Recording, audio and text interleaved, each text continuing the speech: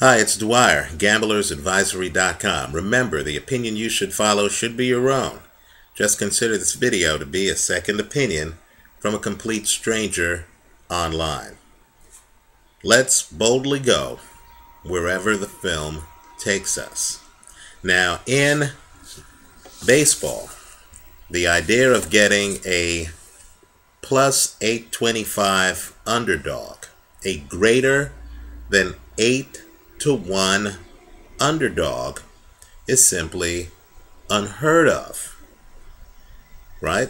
In basketball, an 8-to-1 underdog would literally be some team playing the Miami Heat in Miami, and that team would have to have a losing record, right?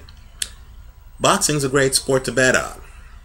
And keep in mind, you're going to have to take chances in boxing to make money.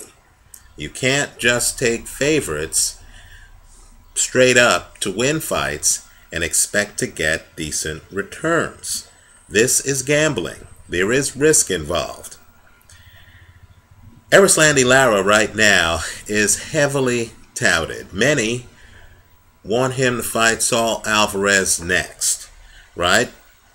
The consensus seems to be that Erislandy Lara got robbed when he lost a decision to Paul Williams.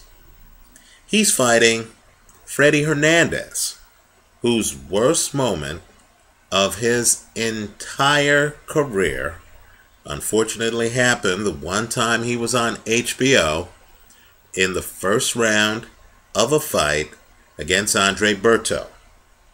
Berto gets a one-punch knockout in that fight. Apparently, the public doesn't seem to realize that Freddy Hernandez is an excellent fighter who's 30-2. Apparently, people haven't figured out that that Andre Berto moment, and it was a terrible moment, is literally the only loss Freddy Hernandez has going back several years. I believe this is a severe casino mispricing, and I mean severe.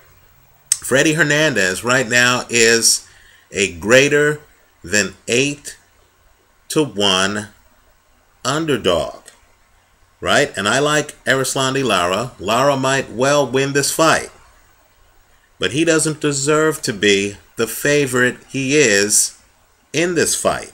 Let's go further. I believe you have an excellent hedge. The hedge is the over 8.5 rounds. Believe it or not, even on the hedge, you're getting better than even money. You're getting a plus 140. The bet I'm recommending is Freddy Hernandez to win the fight at plus 825.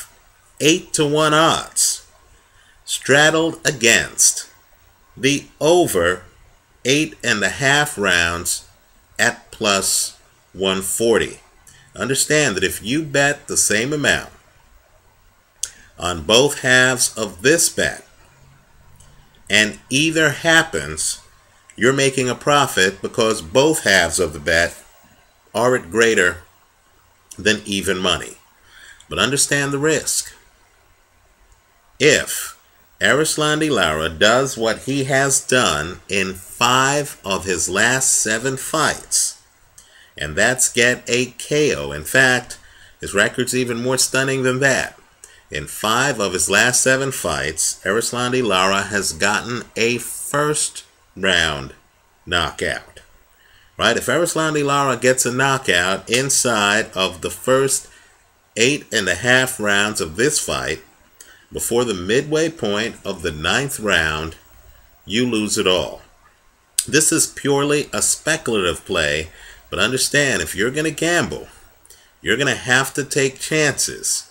And I think this is a good chance to take because of the high reward, right? It's literally 8.25-to-1 on Freddy Hernandez.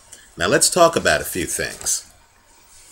Who is Freddy Hernandez? I think most of the public knows Erislandy Lara, although I'll get to him. You know, Freddy Hernandez, apart from being an 8.25 to 1 underdog in this fight, actually has fought quality competition. In fact, as a pro, in my opinion, he's actually fought at least as good competition as Erislandy Lara.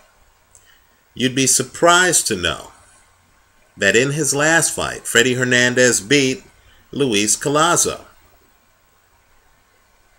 Freddy Hernandez actually fought, beat by KO.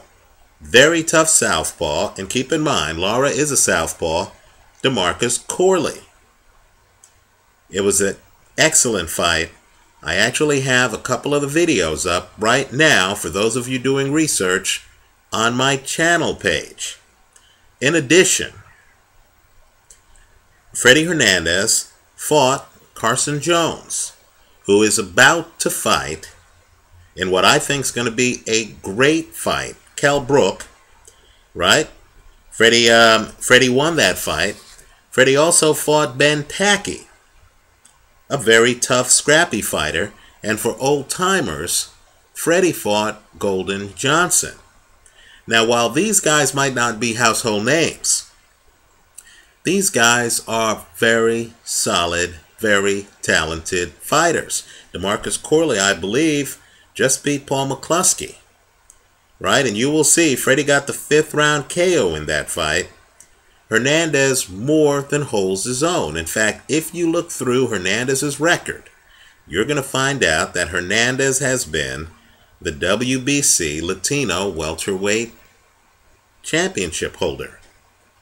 Now, how this guy somehow ends up a plus 825 underdog is really a tribute to how much Erislandy Lara, in my opinion, is being a bit overvalued here. Just to put it in perspective, I wouldn't expect Floyd Mayweather against a solid opponent like this to be the kind of favorite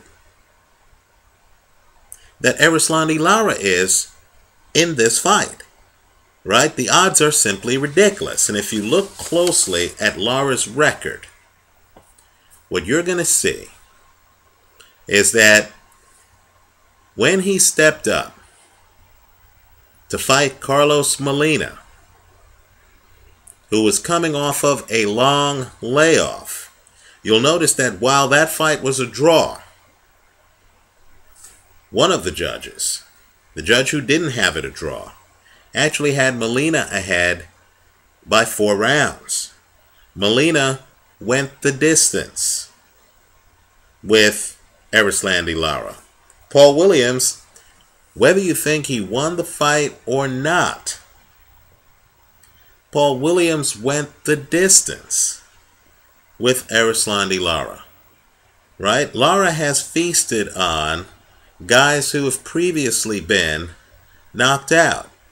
And because Lara is a counter puncher, and because his knockouts, kind of like young Mike Tyson, have come a bit too early. I mean, do we really learn a lot about a guy when he's getting first-round knockouts every fight, right? In fact, if you look at his last 7 fights, while 5 of them have been first-round knockouts, the 2 that weren't went the distance. Now, Lara is a southpaw. Andre Berto knocked out Freddy Hernandez with a very tightly thrown, pretty straight right hand. I have that video on my channel page as well.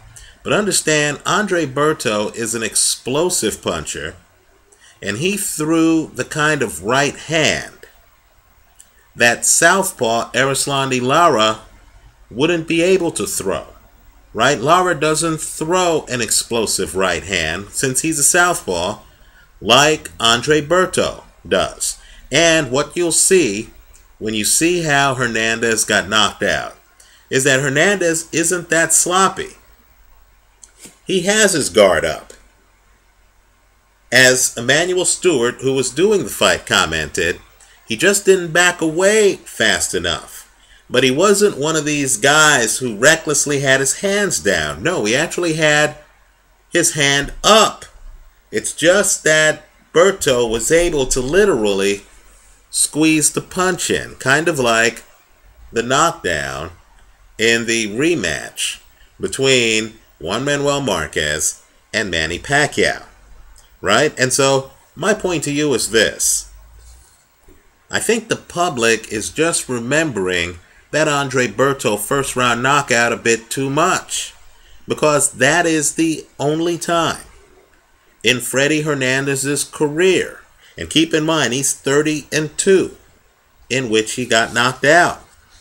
You know, many might even be surprised to learn that Freddy's first loss, which took place in 2005 to Golden Johnson, a pretty good fighter, was a split decision loss, right? And so what you have here is a professional fighter who seems to be vastly underrated by the public in Freddy Hernandez, and he's going up against a fighter who might just be a smidge overrated by the public. Erislandy Lara, think about it. 16 wins, 11 by KO. That means 5 guys have gone the distance with him. Right? 5. And if he doesn't get the KO against Freddy Hernandez, I believe it's an open question on whether he's going to outbox Freddy Hernandez. I believe Lara should be favored in this fight. But if I were the odds maker on this fight, maybe I'd make him a -200 favorite. Not the favorite he is. Some books have him, believe it or not, as a -1700 favorite. Right? So when I see a casino mispricing like this, I'm going to try to pass that information on to you. And my point to you is simply the +825, the 8-1 you're getting on the Hernandez side of the bet is just simply too much. It's too sweet to pass up. I like Hernandez to win at +825, straddled against the over 8.5 rounds at +140. Let me go one step further before I get the emails. Yes, the odds do matter.